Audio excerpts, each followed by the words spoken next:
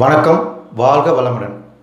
இன்றைய ஜோதிட ஆலோசனையில் மிதுன லக்கணத்தில் பிறந்தவர்களுக்கு திருமணத்தை தடை செய்யக்கூடிய கிரக அமைப்புகள் எது? இதுதான் இன்றைய தலைப்பு.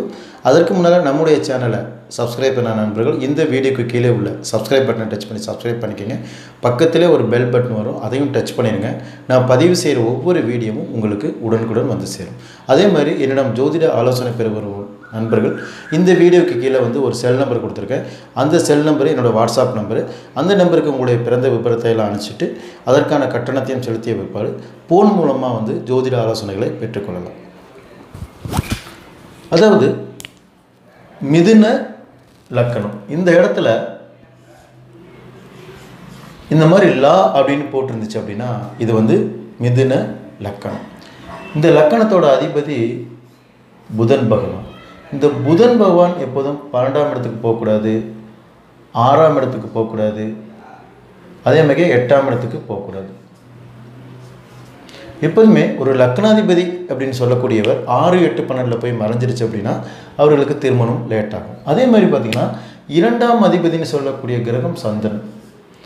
இந்த கிரகமும் 12ஆம் இடத்துக்கு போகக்கூடாது, 6ஆம் இடத்துக்கு போகக்கூடாது, 8ஆம் இடத்துக்கு போகக்கூடாது. இந்த கிரகங்கள் அதாவது லக்கணாதிபதி 2ஆம் அதிபதி குடும்பத்தை அமைத்து வைக்கக்கூடிய கிரகமும் 6, 8, 12 போய் மறையக்கூடாது. அதுக்கடுத்து பார்த்திங்கன்னா சுகஸ்தானாதிபதி என்று சொல்லக்கூடிய கிரகம் புதன். இவரே லக்கணாதிபதி.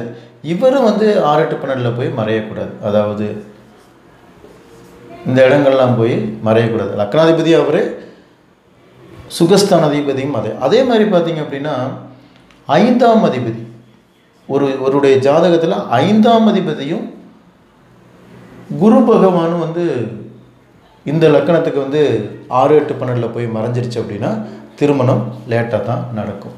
அதே மாதிரி பார்த்திங்கன்னா 7ஆம் இடத்துல அதாவது இந்த கலத்திரஸ்தானம்னு சொல்லக்கூடிய 7ஆம் இடத்துல குரு பகவான் தனித்து இருந்தாலும் திருமணம் லேட்டாகும்.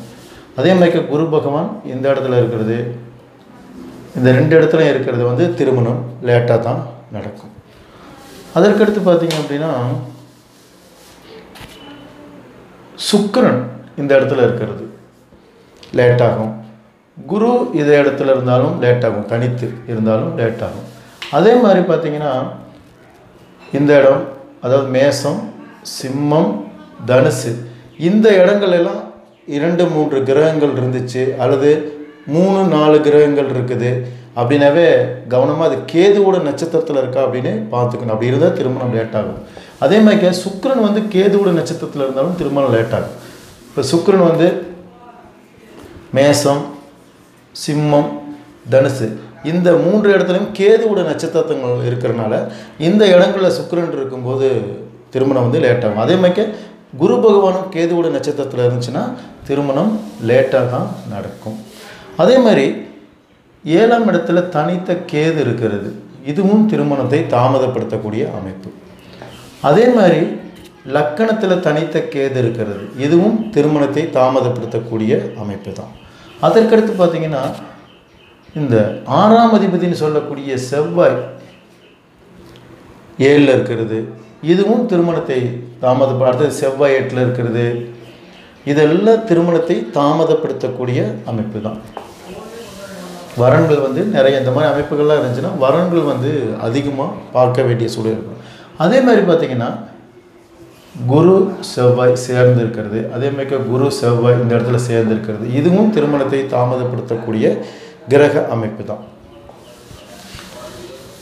அதுக்கடுத்து பார்த்திங்க அப்படின்னா ஒருவருடைய ஜாதகத்தில் பாவ கிரகங்கள் 7ஆம் இடத்துல இருக்கக்கூடாது. அதாவது செவ்வாய், சனி, கேது இந்த கிரகங்கள் எல்லாமே பார்த்திங்க அப்படின்னா 7ஆம் இடத்துல இருக்கக்கூடாது. இருந்துச்சுன்னா திருமணம் லேட்டாக தான் நடக்கும்.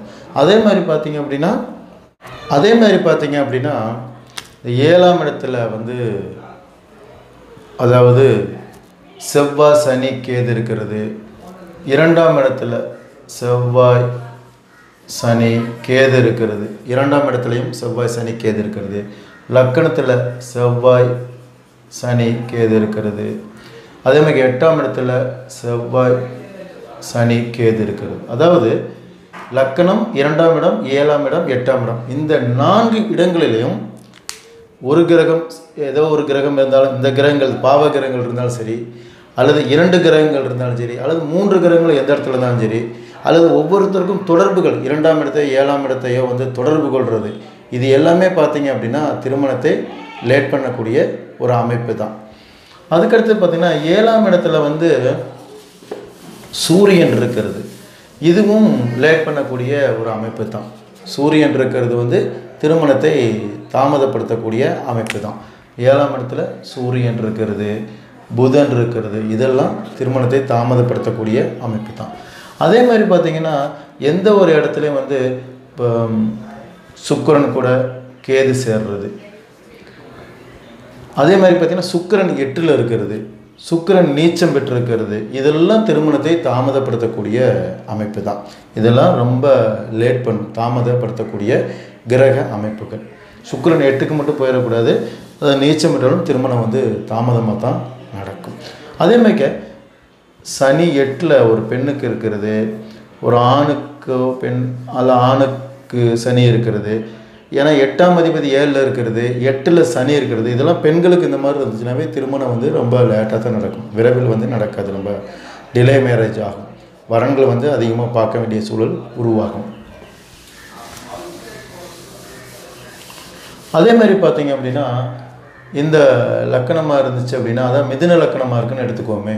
மிதுன லக்கணமாக இருந்துச்சு அப்படின்னா இப்போ குரு திசை நடக்குது, குரு திசை 7ஆம் அதிபதி திசை, இந்த திசையோட வருடங்கள் 16 வருடங்கள், இந்த திசை நடந்தாலும் திருமணம் நடக்கும். அதே மாதிரி சந்திர திசை 2ஆம் அதிபதி திசை, இந்த திசை நடந்தாலும், இந்த சந்திர திசை 10 வருடங்கள், இந்த சந்திர திசை நடந்தாலும் உங்களுக்கு திருமணம் நடக்கும். அதே மாதிரி கோச்சார குரு அப்படின்னு சொல்லக்கூடிய கோச்சாரத்தில், அதாவது கோச்சார குரு 7ஆம் இடத்துக்கு வரும்போது திருமணத்தை நடத்தி வைப்பார். 7ஆம் இடத்துக்கு வரும்போது திருமணம் நடக்கும். அதே பார்த்திங்கன்னா கோச்சார குரு குருவுக்கு அடுத்து சனி, கோச்சார குரு 7ஆம் இடத்துக்கு வரும்போது திருமணம் நடக்கும். அதே கோச்சார சனி 7ஆம் இடத்துக்கு வந்துச்சுன்னா திருமணத்தை தாமதப்படுத்தும், இது டிலே பண்ணி விட்டுரும். அந்த இடத்துல 2.5 வருஷம் இருக்குன்னா அந்த காலகட்டத்தில் நடக்கிறது கொஞ்சம் கடினம் தான், ரொம்ப லேட்டாக நடக்கக்கூடிய வாய்ப்புகள் தான் அதிகமாக இருக்கும். அதே மாதிரி பார்த்திங்கன்னா 5ஆம் இடத்துல ராகு இருக்கிறது, 5ஆம் இடத்துல கேது இருக்கிறது, இதெல்லாம் திருமணத்தை தாமதப்படுத்தக்கூடிய அமைப்புகள். அதற்கடுத்து பார்த்திங்கன்னா சனி 12ஆம் இடத்துல இருக்கிறது. அதே மாதிரி பார்த்திங்கன்னா செவ்வாய் சனி பார்க்கறது, இப்போ சனி இந்த இடத்துல இருக்குன்னு வச்சுக்கோமே, செவ்வாய் இந்த இடத்துல இருக்கார், 7ஆம் பார்வையை இப்படி பார்க்கறது, அல்லது சனி செவ்வாய் இந்த இடத்துல இருக்கிறாரு, சனி 2ஆம் இடத்துல இருக்காரு, இப்போ இதுவும் பார்ப்பார், 8ஆம் பார்வையாக பார்ப்பார். இதுவும் திருமணத்தை தாமதப்படுத்த, செவ்வாய் சனி பார்வை இருந்துச்சுன்னா ஒருவருடைய திருமண அமைப்பு லேட்டாகும். அது மட்டும் இல்லை, பிரச்சனைகளை உண்டு பண்ணக்கூடிய ஒரு அமைப்பாக இருக்குது. அதனால் இந்த மாதிரி கிரக அமைப்புகள்லாம் இருக்கும்போது நீங்கள் பார்த்துட்டு அதுக்கு தகுந்த மாதிரி வரன்கள் பண்ணுறது ரொம்ப சிறப்பு. அதே மாதிரி உங்களுடைய ஜாதகத்தில் இந்த மாதிரி கிரக அமைப்புகள்லாம் இருக்கான்னு பெரும்பாலும் யாருமே பார்க்குறது இல்லை. எடுத்தவொன்னே திருமண வரன் பார்க்க ஆரம்பிச்சிருவாங்க, பொண்ணு வீட்டில் மாப்பிள்ளை வீட்டுக்கு கொடுத்துருவாங்க, மாப்பிள்ளை வீட்டில் பொண்ணு வீட்டுக்கு கொடுத்துருவாங்க.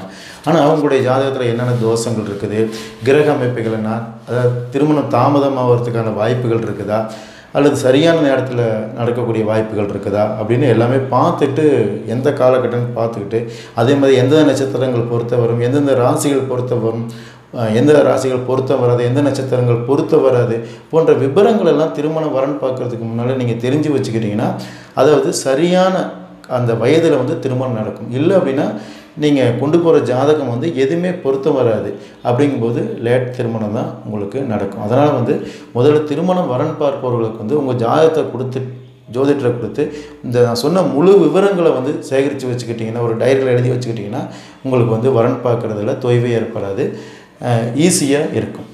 நன்றி, வணக்கம்.